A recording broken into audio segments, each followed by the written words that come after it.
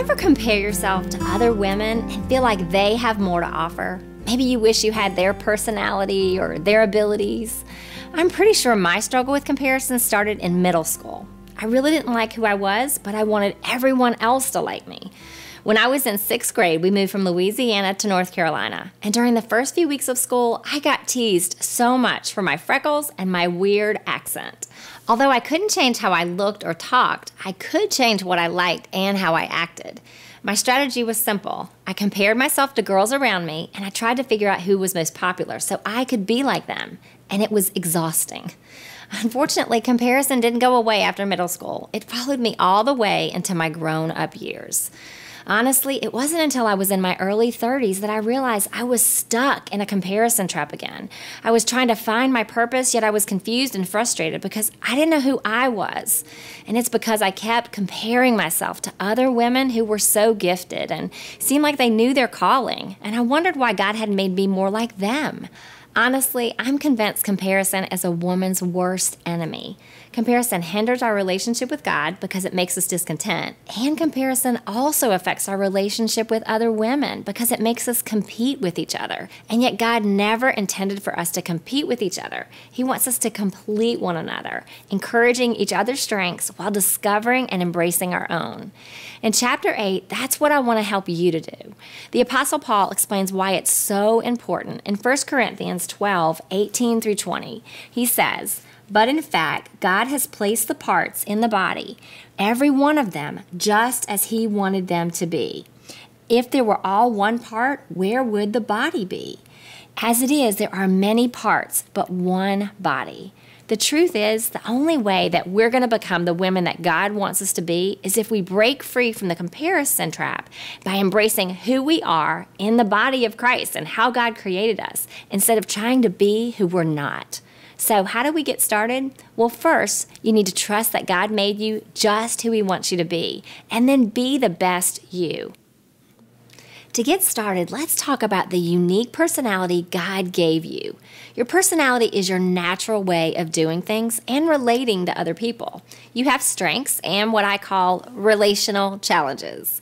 God intentionally wove both of these together when He was making you. In her book, Personality Plus, Florence Littauer describes in depth the unique traits of 4 different personality types. This book really helped me discover and value the unique way that God made me. In Chapter 8, you'll find a summary of the different personalities. See if you can identify which personality traits best describe you.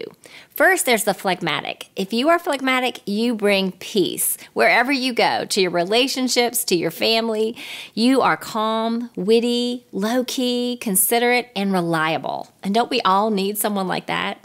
Or maybe you're melancholy. If you're melancholy, you bring order. You bring order to your home, to your workplace. You're a good planner, you're organized, you're accurate and intuitive, and you're empathetic. And who doesn't need someone like that in their life?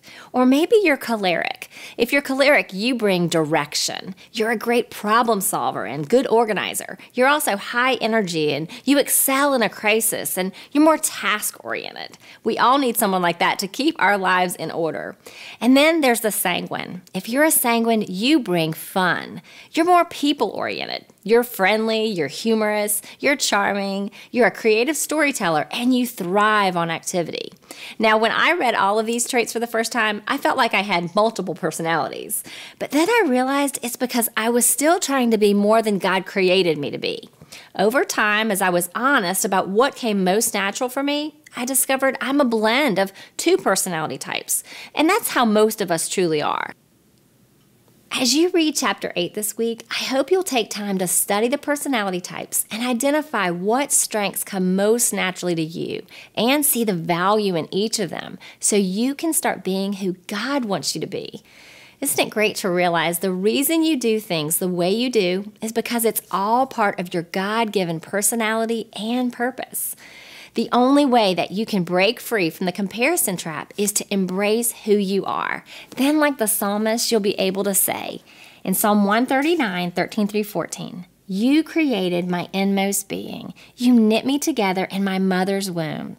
I praise you because I am fearfully and wonderfully made. Your works are wonderful, and I know that full well." Let's be women who no longer compare and compete, but celebrate and complete our relationships with the unique offering that we bring. You are going to love the purpose and the confidence that comes when you learn to like and even love the woman that God created you to be.